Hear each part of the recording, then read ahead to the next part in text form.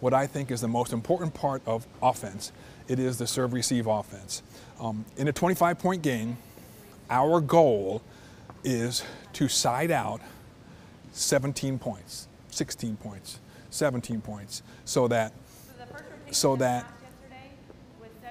we really focus a vast majority of our offensive time in the serve-receive situation, because it happens so often, and we know that we'll be set. We know what the other team is doing in that situation, so it becomes somewhat easier than normal to try to get a good swing in the serve-receive situation.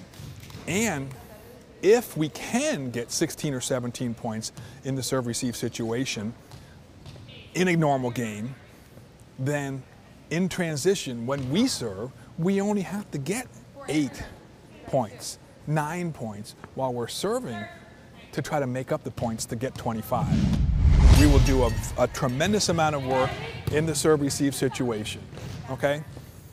Right now, we don't have our Taylor, our graduate assistant, doing the evaluations of the passing, okay? But in a normal practice situation, we would have our iPad, which we left in our office down at the other part of the campus. We would be doing evaluations of every pass. And so we get a good feel for how the players are passing and a rank order of the players that we want to pass the most balls, okay?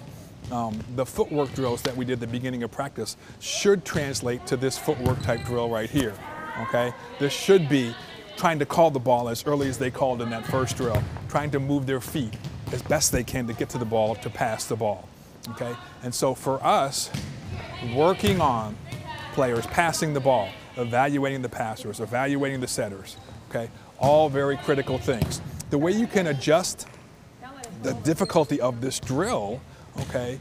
For example, here's my injured player. So she can't set the ball. So right now for her footwork, she can move her feet, but she just can't set the ball from anything but a toss directly to her because of her injury. So for her, she's just moving to catch the ball, okay? But for us, this release, the concept of when they can go, how they get to the net, getting to the net in good position to be able to handle balls, facing a target, those are all very, very critical things. And we'll do this in terms of how we approach the responsibilities in the serve-receive situation.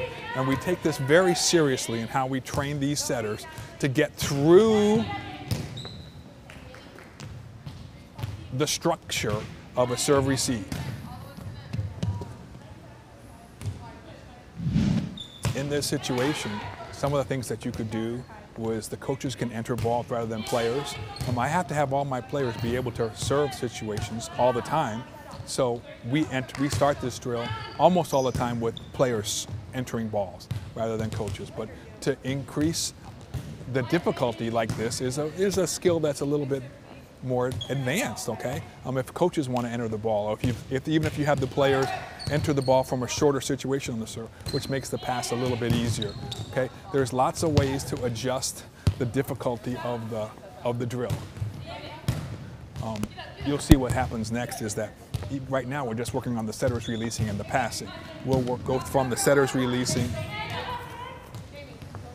to releasing and setting hitters.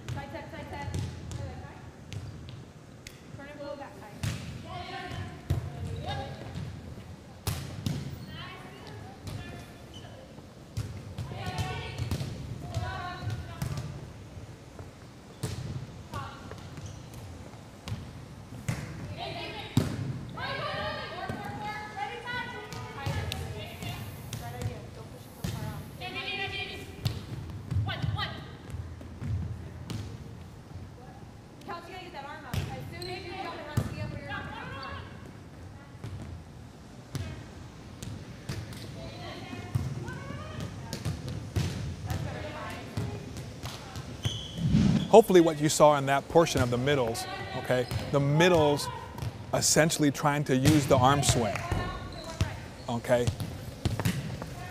The hitter's trying to hit the ball, particularly in the middle with that fast arm swing where they finish down low.